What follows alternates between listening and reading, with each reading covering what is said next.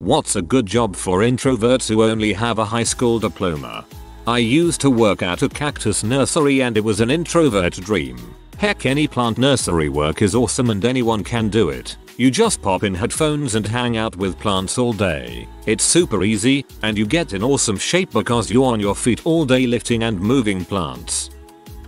If you're also a night owl, I'd say look at nearly any third shift job. Most people don't choose it and most people are asleep then, so talking interaction is quite limited.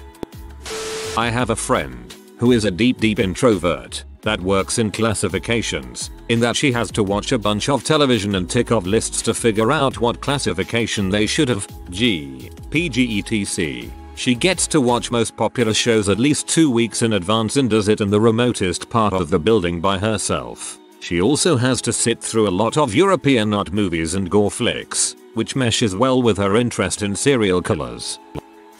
A factory with equipment loud enough to make earplugs mandatory. It's hard as heck to hear anyone talking over the machines, and that forces extroverts to keep conversations to the bare minimum. This is the only job I've had where being an introvert felt like an advantage.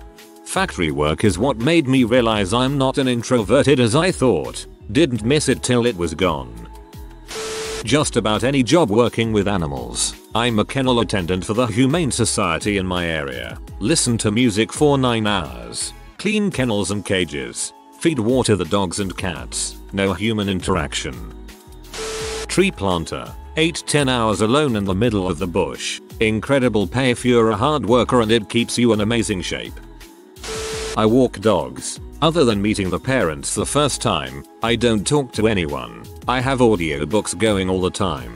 Plus I get puppy snuggles for like 6 hours a day. Insurance claims processing. I know a lot of introverted people who do this for a living, through having worked it myself for 5 years. Depending on the company and your location, there is a chance that you will eventually be allowed to just work from home, as long as you meet performance expectations and the quality of internet that can be connected to your place of residence. Overnight stalker. Yes, even in a place like Walmart, it'll suffice. Because it's overnight, not a lot of people are around save for co-workers and management. You barely talk to anyone and you can focus on work. What sucks though, is that they don't allow you to have music on. Insist custo merci on me they say. What? One customer coming to me once every 6 hours past. Shortly before I'm leaving from work, I mean come on. A local funeral home director hires just such people to serve as pallbearers and to assist at the parlor in a variety of ways. He pays them well. Most of their work time is in silence, except for running the vacuum in the coffin viewing areas. I mow lawns. Really the only time I talk to my customers is when I first meet them. After that it's mostly texts. I average about $25 an hour after expenses and since I live in the south I work 9.5 or 10 months out of the year. I enjoy the downtime it lets me reset. Hey, I am trying to start my own lawn care company. Well, sort of. I would really like to pick your brain. Please let me know if I can. If not, no worries. In the US, medical coder. Lots of opportunities. Decent if not incredible pay. You can get certified within a year of training. After a couple of years experience, a decent coder can often work from home. Some interaction is required, but twice the pay of many jobs listed here. Factory work is easy to get into and usually once in the door mobility is possible. It's not great but you can leave it at the door in the way out each day. It's not great but you can leave it at the door in the way out each day. That's a more overlooked feature than I would like. Medical scientific illustrator. It's a super small, niche field. You'll draw stuff for nerds and won't talk to many people besides those nerds. Warehouse, specifically a loader or unloader or a picker packer. Glorious job where I felt I was in heaven even whilst doing physical labor. Just me and my packages. I do merchandising. I work for companies who hire people to display their products in store. Of course, there's always people around while you work, but you work alone. No teamwork at all. Legit work from home gigs do exist. Try Upwork sometime. I may have gotten lucky, but I landed my current 40-hour-a-week job through Upwork. Pro tip with that one, see if you can land a few ongoing contracts. You'll wind up paying less of a percentage of your earnings to Upwork if you can pick up a few long-term gigs.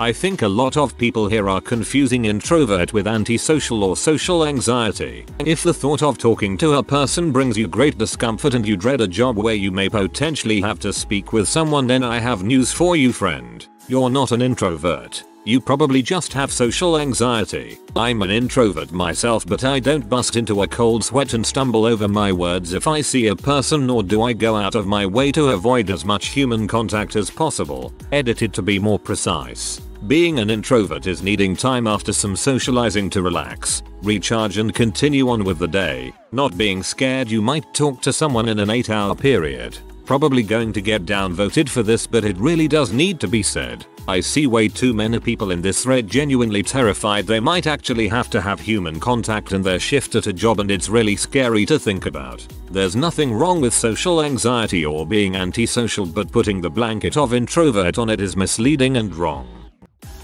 Part-time work at a video game arcade. Weekdays only and not on Friday. I understand the question asks a good job for introverts specifically, and I've noticed a good deal of responses are targeted towards jobs where the majority of the time spent on the job is usually away from anyone else and being alone. Believe me when I say that when I was fresh out of high school, I also desperately wanted a similar kind of job too. And I did get them, but over time it was incredibly maddening and depressing.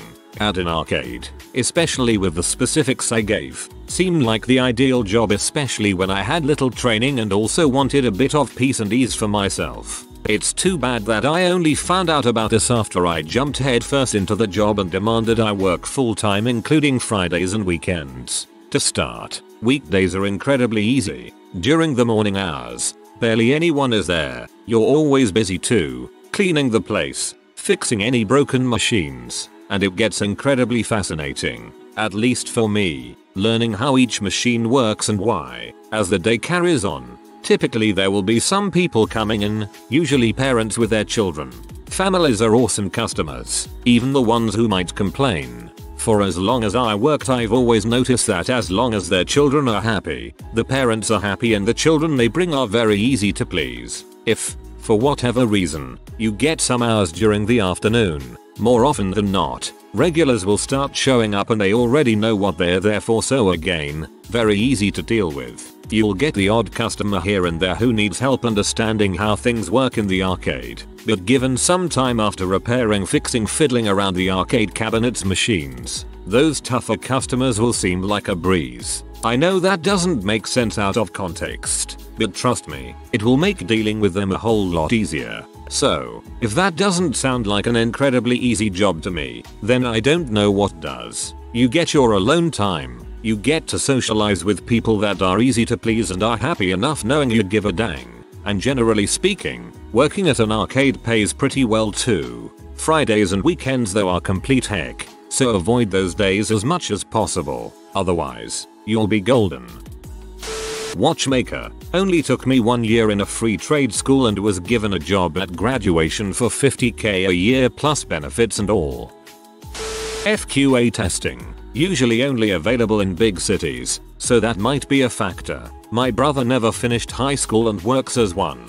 Basically you play video games and write reports. That's about it. They usually have the perks, as in, fun work environment of software development jobs. I'm actually gonna be starting there this summer.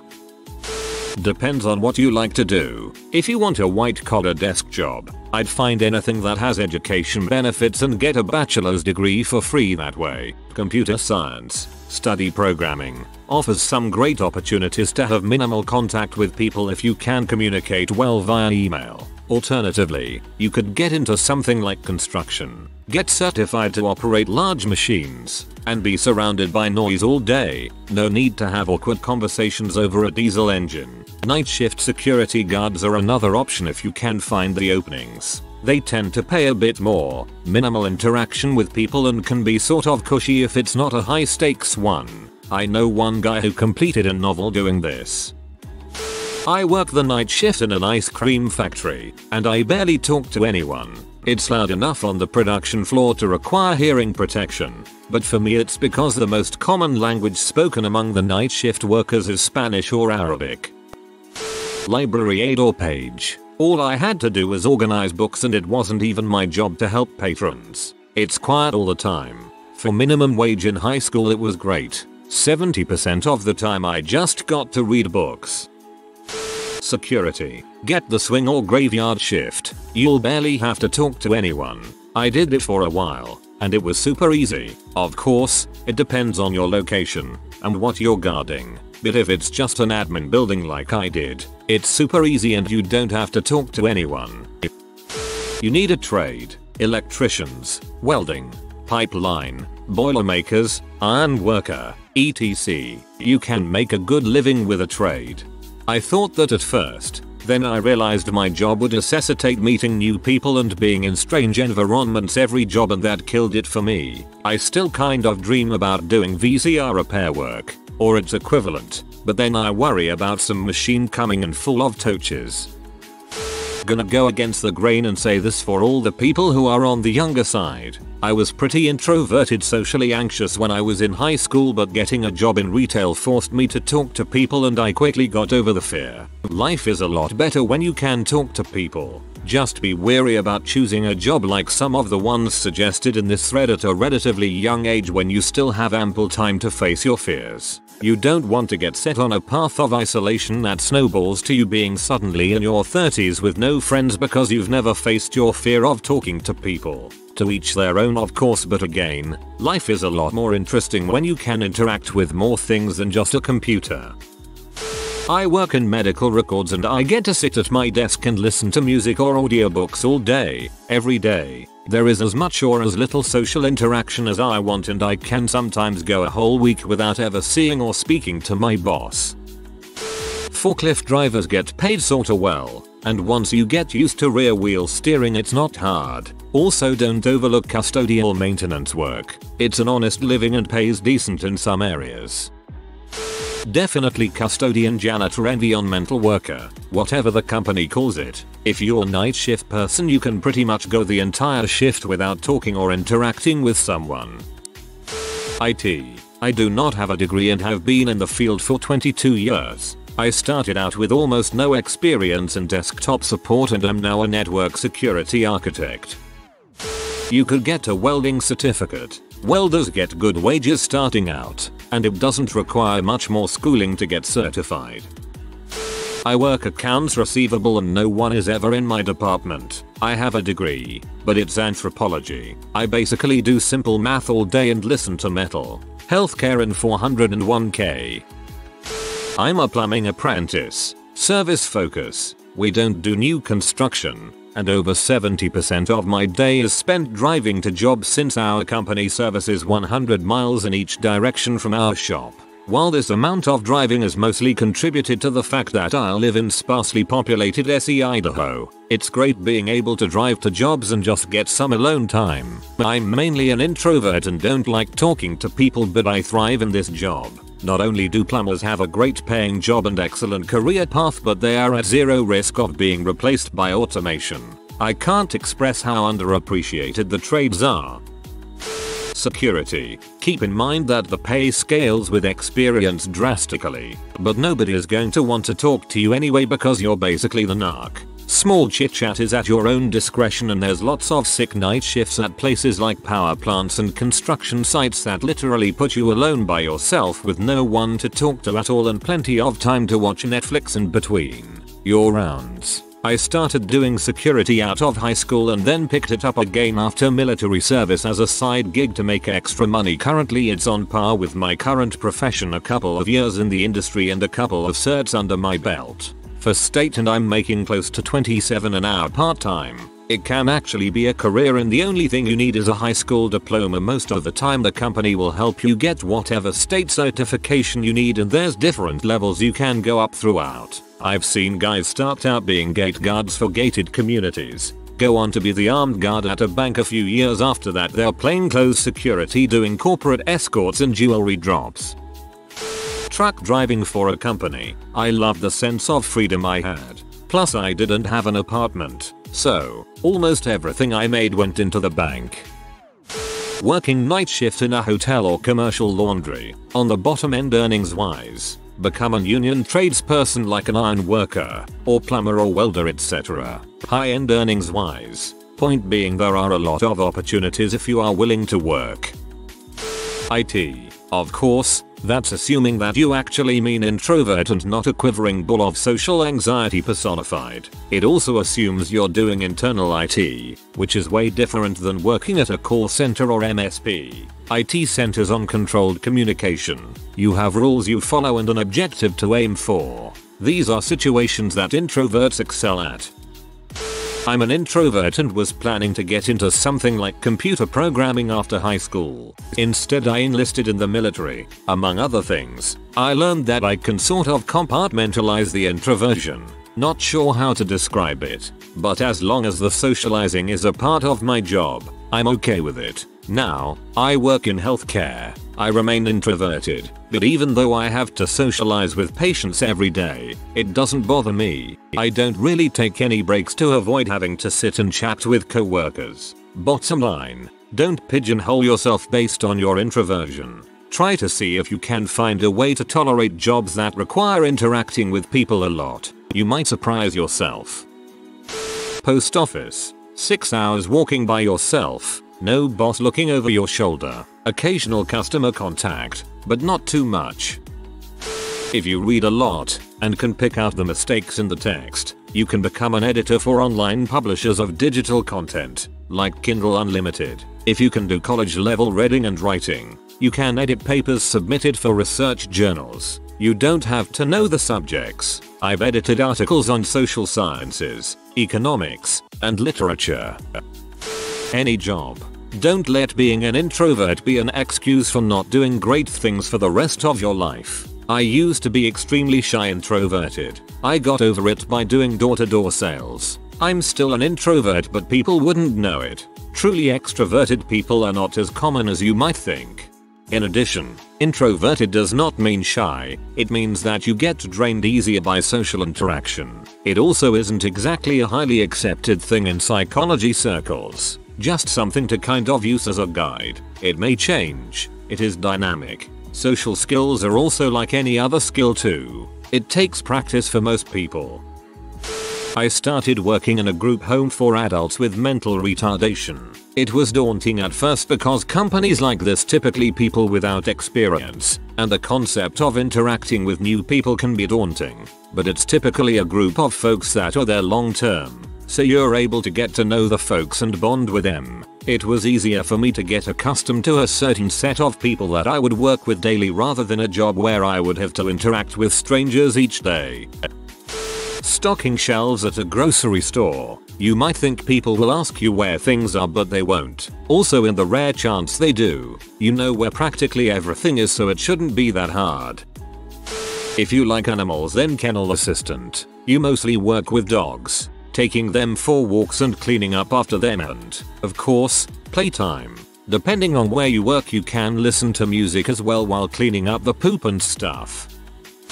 Commercial cleaning. Second shift. You enter a practically empty office building. You put in your headphones. You clean for however many hours, almost completely unbothered. If you are new to the channel, you can subscribe. I publish new videos every day. Until then, check another video.